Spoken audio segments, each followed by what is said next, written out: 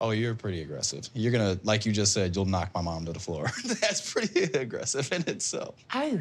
My mom is super... My mom's joking. She's not going to knock your mom to the floor. I know it's a joke. He doesn't get British humour. No, he doesn't get it. I don't think he gets humour, full stop. Oh, my. Neither of y'all can sit here and tell me about what I should have done and what I should have, because neither of you guys have ever been at the bottom. Get the violin out. Not even the slightest bit. I have zero help. I have zero help. I have zero help from anybody. And you're gonna tell me you have zero help? Yeah, I do. That's a full-face lie. And I've been with girls. I've been in 2 guys, me. I've been with 2 girls, me, and a guy. I've been... You see so many events. Yes, I did. Yeah, I tried all of it.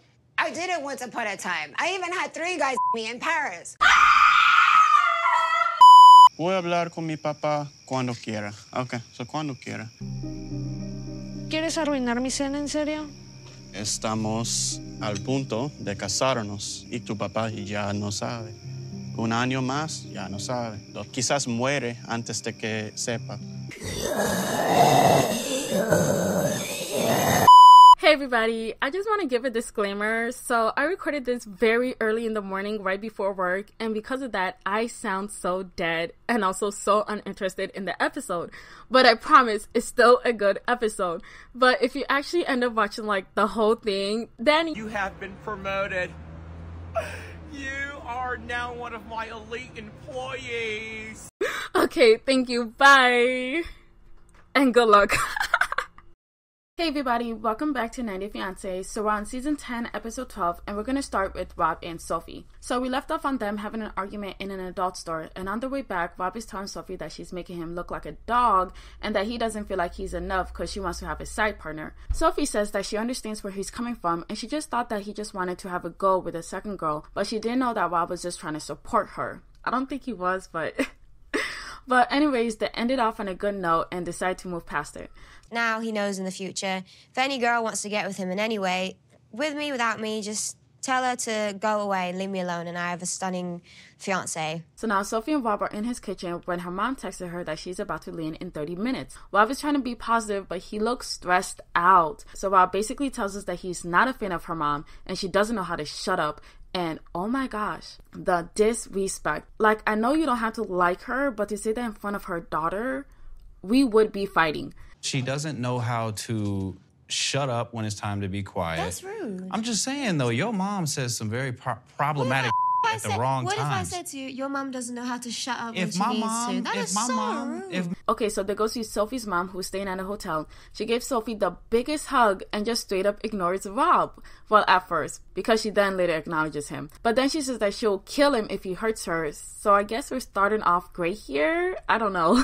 So she tells us that she's worried for Sophie, and then they sit down to talk, and the conversation heads towards their wedding. So they're talking about catching the bouquet, and because it's going to be a small wedding, it'll be basically between his mom and her mom catching the bouquet. So Sophie's mom makes a joke saying that she'll push his mom out the way for it, and Rob is like, well, she's pretty small and not aggressive. And Sophie's mom is like, what? I'm not aggressive. And Rob says, oh, you're pretty aggressive because you just said you would knock my mom down to the floor.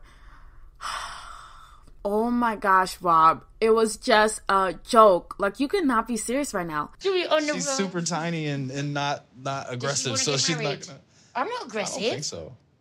Oh, you're pretty aggressive. You're gonna, like you just said, you'll knock my mom to the floor. That's pretty aggressive in itself. Oh. She's not aggressive, she's just joking. So they say it's a joke, and he says that he knows it's a joke, but still. And mom is like, you just wanted to call me aggressive. And then he says that they were taking him literal. Oh my gosh, does he need to watch this back? You're the one who took things literal first. Like, what are you talking about? But then she says that he doesn't know how to take humor at all. And oh geez, like, she is on it. I can see why you argue, because when we talked about the bouquet and me tackling your mother to the floor, you literally didn't take it as a joke. Yeah. I didn't take it seriously. He doesn't get British humour. No, he doesn't get it. I don't think he gets humour, full stop. Anyway. Okay, so now it's the next day, and Sophie's mom comes over to their place. So she likes the courtyard, but she doesn't like the fact that the bathroom's outside. So she comes inside, and she checks out the place, and she kind of looks like a disappointed mom looking into her child's messy bedroom. Like, that's the vibe I'm getting from her. Dining room with no dining table or chair. This is the bed and sofa and chilling area. So she basically says that's good for Rob, but not for her Sophie.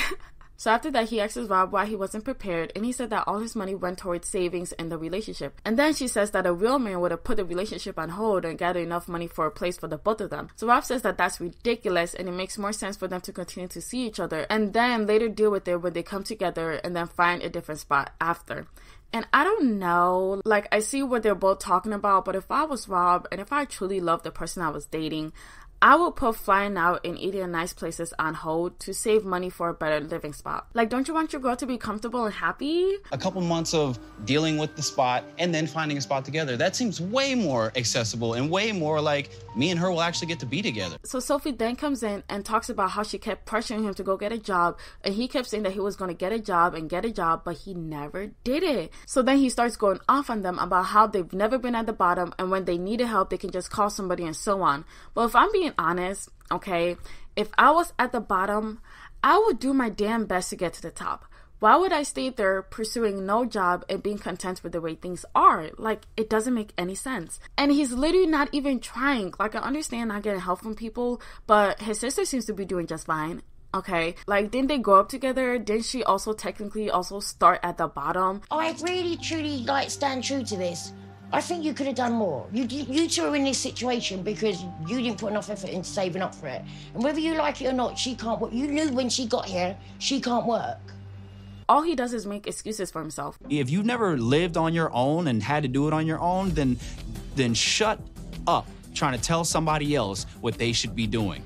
You don't know what the hell being at the bottom is unless, and whenever you have ever been at the bottom, you just make a phone call and you're back up. Okay, so that's where this segment ends. Now for Nikki and Justin. So they're leaving and Nikki is still upset with Justin. So apparently Justin still doesn't get why she's mad at him. Like, come on. Nikki wants to leave the winery because before I get engaged with Nikki, I had some of, like, sex friend. I love Nikki. I want to be happy, but Nikki feel betrayed. But then it gets worse. Nikki's like, I feel like I'm your sugar mama while you go and bang other girls. And Justin's like, we can try together. And Nikki's like, excuse me? And Justin's like, yeah, we can try with another girl. So you see, it's just fun banging. And Nikki's like, you want me to have a threesome? And then he's just smiling. Like, bro. And then he tells us that it's one of his dreams to have a threesome. And then he quickly said to have a threesome with 2 women because he knows damn well he doesn't want another dude in the mix. But then Nikki says that she did all of that in her 20s. And he said that he was with her in his 20s. And so he really couldn't experiment like that. And so she tells us that because he brought up the threesome, she now feels like she's not good enough for him. And so they head back home. And then she decides that she actually wants to talk to him instead of holding everything in. So she asked him if he did it protected or not. And he said protected. She then asked how many girls. And he said 2. And do you guys believe that? Because I don't. Because he already knows how mad she is, so why would he make it worse by saying the real number? So then Nikki says that she's ready to settle down, and she starts talking about all her experiences. And I've been with girls. I've been in a 2 guys me. I've been with 2 girls me and a guy. I've been. You see so many advances. Yes, I did. Yeah, I tried all of it. I did it once upon a time. I even had 3 guys me in Paris. That didn't work too well. It was too much. And my goodness, 3 guys at the same time? Like, what are you even trying to convince him of? Like, now he's just going to want to do it more because he had all this experience. So Justin says that he wants to focus on them, but then he also wants to talk about the threesome after they get married. So now she doesn't know what to think of their future together. So now it's nighttime, and Justin goes to talk to his friend, and Nikki talks to her mom, and she tells her that Justin was cheating on her. And then she brings up the threesome, and her mom is just so shocked. Remember when I told you all those times where I was calling him and he was always on the road? Or times where he just ignored my text messages and got nasty with me on the phone? You knew it. I knew it, but it's like I had the feeling in my gut. So now on to Justin. He meets up with his friend and he tells him what happened. He then says that she wants to take everything under control and that he has a feeling that he isn't dealing with a woman but instead dealing with her masculine side.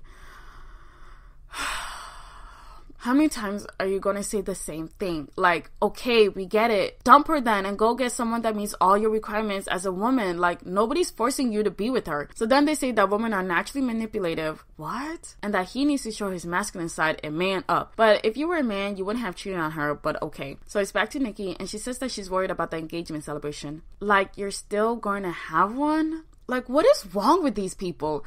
Moving on, now for Ashley and Manuel. So Ashley has a huge surprise for Manuel, and it's his best friend, Jonathan. So they haven't seen each other in 7 years, and this is the first time I've ever seen this man so happy. So Ashley asked Jonathan how he learned English, and he said he learned it from the streets. So she told that to Manuel, and then Jonathan tells him that he has the best teacher to learn English from, and Manuel's like, I just listened to her yap away. Remember the parrots back home? Like that. Oh my gosh. What is this trend with men embarrassing their fiancés in front of their friends?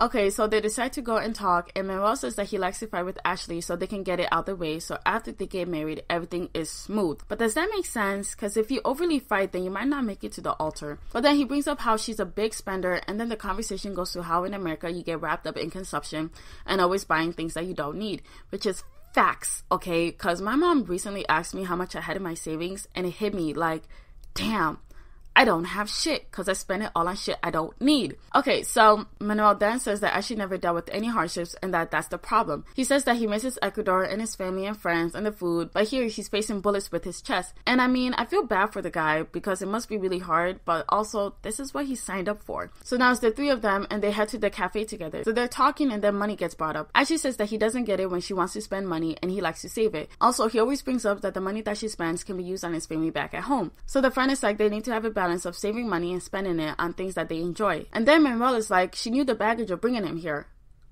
What baggage? You recently just told her about this. So he said that she only paid twice in 2 months, and Ashley's like, yeah, and they should be lucky that they even got that. And exactly, like, what is his problem? She says that the money could be going towards her light bill, but instead she's giving it to his family that she's been separated from. So then Manuel's like, let's see if she can go to Ecuador and survive on $200 a month. Like, what? She shouldn't even be responsible for this in the first place. Honestly, this might sound insensitive for me to say, but he should have worked harder. Like, if he knew he was going to be in America with no job for a couple of months, he should have grinded his ass in Ecuador for about a year straight just to save up money for his family to survive on while he was gone. But to dump this on your fiancé at the very last minute and then get mad that she doesn't want to pay is just such a pathetic move for someone to make. And also, why does he feel like he is entitled to her money? Like, it doesn't make sense. Ellos lo necesitan, Ashley, lo necesitan. Yo también, yo necesito, Manuel. Sí, necesita comprar zapatos, ropa, todo, pero yo me preocupo por los demás. So she gets up and she walks away, and she says that she does so much to support him while Manuel continues to complain, and now she starts to cry. Moving on, now for Anali and Clayton. So it's the next day after Clayton embarrassed Anali, and I don't know why they put that banner of 59 days without sex, but whoever's editing these needs a raise because that was hilarious. So Clayton says that Anali is not happy with him. I wonder why. And Anali says that if he needs to fix something in the relationship, then he should tell her and not his friends, or at the very least bring it up when she's not there. So they're eating outside, and Anali basically says that she didn't like the way that their first conversation was about their sex life and that it made her very uncomfortable. So then he apologizes and says that he just says what's on his mind, and she's like, that's the first thing on your mind? And he's like, yeah, it's random. Oh my gosh, like, okay, I get it, but why then and there? So he apologizes again, and she's happy that he did, but she still found it rude and is still bothered by it, but she hopes that things will improve more in their relationship. So now Kim and Clayton get together, and Clayton is learning how to do a Peruvian dance to surprise Anali with. There you go. Catch yourself. I feel like I'm limping. Am I limping? Yes. It's an A for effort, right? He can get his shoulders and hips moving more than I expected, so I give him that. And music ends. Dun, dun. And wow, okay, Clayton. Okay, off topic, but this might sound weird, but Clayton and Cameron are like in the perfect sync with each other. Like, look at the way they walk and then how they sit down. Like, isn't that like satisfying to see? Okay, anyways, so they start talking about Anali, and they bring up how she didn't tell her dad about Clayton. Clayton says that he wants to tell her dad, but he feels like she will break up with him if he did that. And so Cameron says that he thinks that she's uncertain with Clayton, and so he wants him to reflect on the relationship. And then Clayton says, yeah, he understands. So Cameron comes and says goodbye to the both of them since they'll be leaving soon. After he leaves, Clayton makes him and Anali some food, and while they're eating, he brings up her dad, and she stops and looks at him. And she really looks so over the conversation, and it hasn't even started yet. So she says that they don't need to talk about it, and Clayton says it's been 2.5 years. Like, for real, Anali, like, what the f***? Clayton's then like, they're about to get married, and her dad still doesn't know. He won't know next year, and that he'll probably die still not knowing. And Anali's like, are you wishing for my father's death? Girl, you know damn well that's not what he meant. So long story short, she throws a fit and goes to the bathroom to cry. And now Clayton thinks that she's in danger because why the hell is she crying over this? And honestly, for real, girl, just grow up and tell him. Like, I don't know why she's making such a big deal out of this. Last but not least, Jasmine and Gino. So Gino signed them up for salsa dancing, and he says that he's not very good at it. And I'm no salsa expert, but he looks like he's doing a really great job. To practice with Gino, he always hurts my feet. You're great.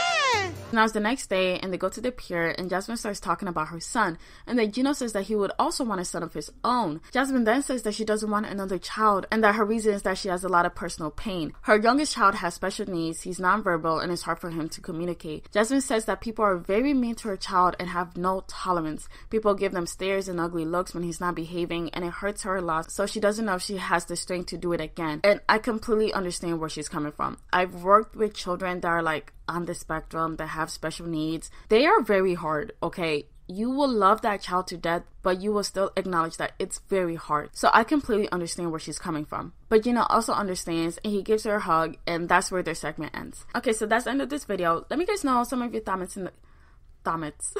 Let me know some of your thoughts in the comments below. Please like and subscribe, and thank you so much for watching. Bye!